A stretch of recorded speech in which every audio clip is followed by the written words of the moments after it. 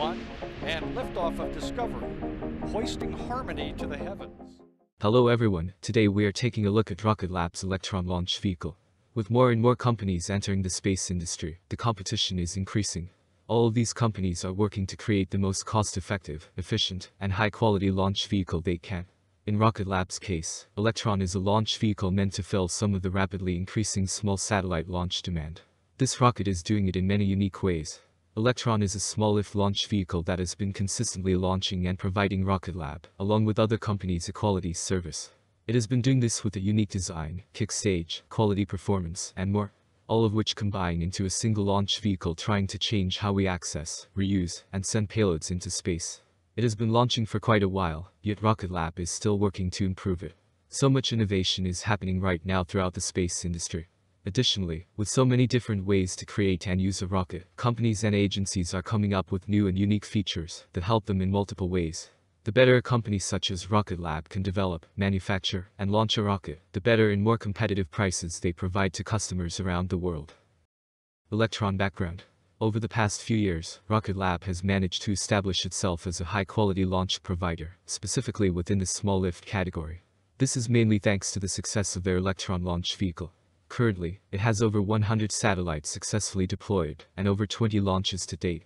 This record, along with the result of each mission, makes the company very appealing to different small satellite companies.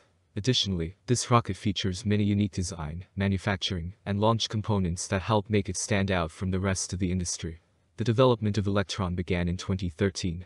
This rocket is a two-stage small-lift launch vehicle powered by liquid oxygen and rocket-grade kerosene. Electron utilizes advanced carbon composite materials throughout the majority of the launch vehicle. This provides a good balance between strength and weight reduction, which ends up having a direct impact on the payload capacity. Rocket Lab mentions this material reduces up to around 40% of the rocket's mass. Additionally, Rocket Lab fabricates tanks and other carbon composite structures in-house to improve cost efficiency and drive rapid production. All of this combines into a single launch vehicle, with the goal of lowering costs and improving our access to space. Rocket Lab is confident in the future, especially surrounding this small satellite market. Electron is meant to be a good starting point for providing a consistent launch service to fill the increasing demand. Electron features. Performance. The first and arguably most important feature of Electron is the performance. Here I will go more in depth into this vehicle's possibilities and cargo carrying capabilities. Electron is designed to launch and place payloads of up to 200 kilograms into a circular SSO or sun-synchronous orbit at 500 kilometers in altitude. In addition, Rocket Lab and Electron can accommodate a large range of orbit requirements, with the most popular being SSO. Infrastructure also plays a big role in Electron's capabilities. Specifically, Rocket Lab operates two different launch sites, including one in New Zealand and one in Virginia. Launches from New Zealand facilitate trajectories of inclinations ranging from 39 degrees to 120 degrees. From Virginia, Electron can be flown on trajectories of inclinations ranging from 38 degrees to 60 degrees. With so many different orbit options and destinations, these increased ranges help make Electron a more attractive launch vehicle for customers.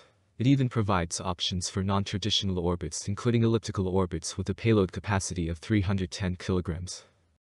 Design. Next up you have the design behind Electron. I already mentioned the carbon composite that makes up the majority of the launch vehicle. However, there are other important features and components within this rocket. Starting at the top, you have the fairings.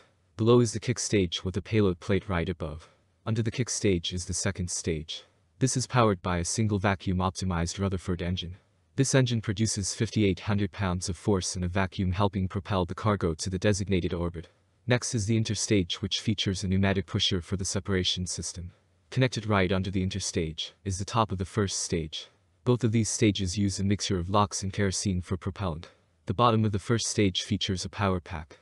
Installed at the bottom are 9 Rutherford engines providing the primary power to escape Earth's atmosphere. Each of these engines produces 5,800 pounds of force and has an ISP of 311 seconds. Once all connected, Electron stands at 18 meters tall, 1.2 meters wide, and weighs 13,000 kilograms full of propellant. The Rutherford engine powering both these stages is quite special as well. Rocket Lab has mentioned Rutherford adopts an entirely new electric propulsion cycle, making use of brushless DC electric motors and high-performance lithium polymer batteries to drive its propellant pumps. This cuts down on much of the complex turbomachinery typically required for gas generator cycle engines. This makes it much simpler, and still capable of achieving high performance efficiency. Kickstage. The final component of Electron that I wanted to point out is the Kickstage. As I just mentioned prior, the Kickstage sits within or under the fairings depending on the variant at the top of Electron.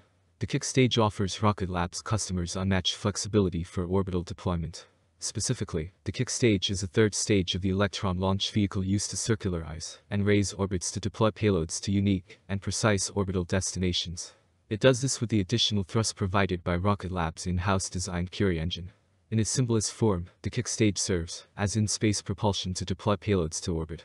While looking at the most advanced configuration, the Kickstage becomes Photon, Rocket Lab's satellite bus, that supports several year-duration missions to LEO, MEO, lunar, and interplanetary destinations.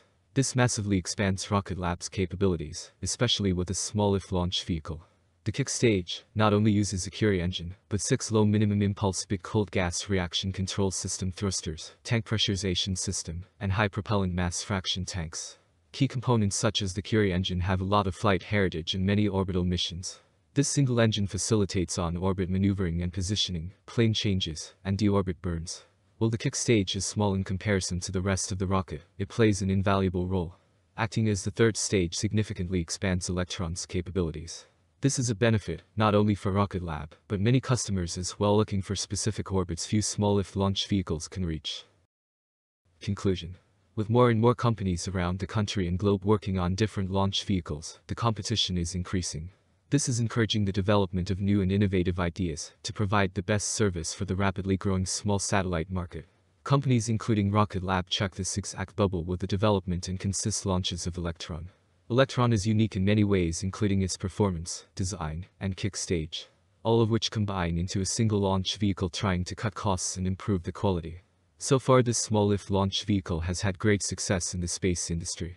We will have to wait and see how it progresses, and the future impact it has. Thank you very much for watching.